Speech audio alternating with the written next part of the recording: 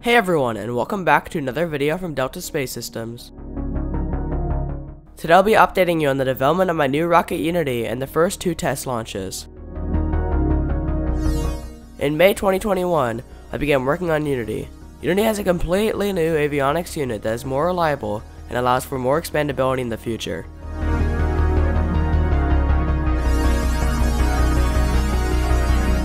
Unity also has a mechanical ejection system that can be tested on the ground before every launch, and that can be reloaded much quicker.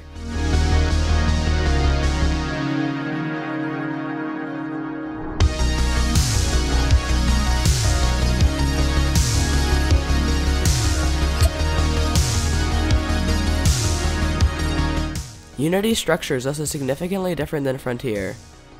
Inside the rocket there are 3 carbon fiber rods which help with vehicle testing and integration.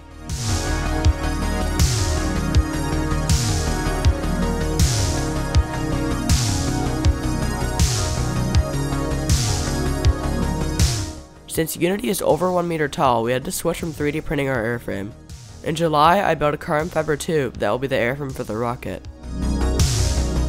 After Unity was tuned and tested, I static fired it on an E12 rocket motor. 4, 3, 2, 1.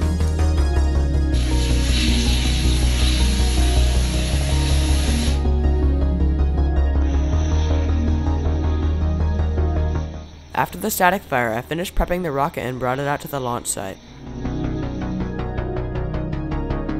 10, 9, 8, 7, 6, 5, 4, 3, 2, 1.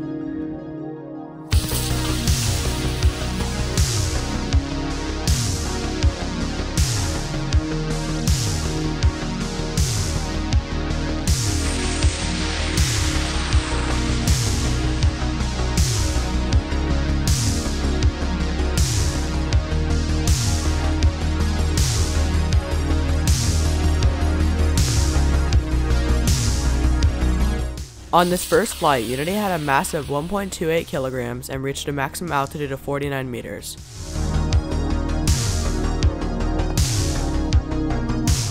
Although the shot cord ripped from the rocket, this was the first successful flight of an Aerotech F-20 on a TVC rocket.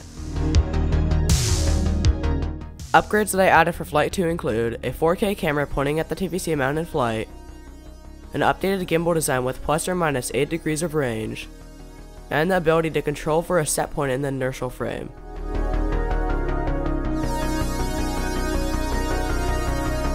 Ten, 9, 8, 7, 6, 5, 4, 3, 2, 1.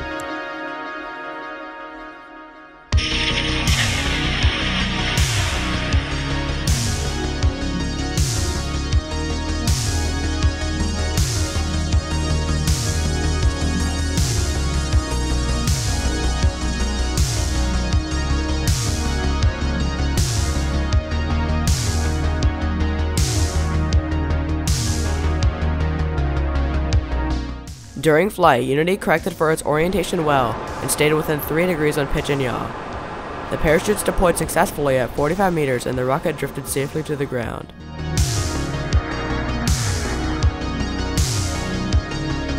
Unity Flights 3 and 4 will test new software and vehicle structures. If these 2 launches are a success, then Flight 5 will carry the rocket to 250 meters on the Aerotech G25 in November.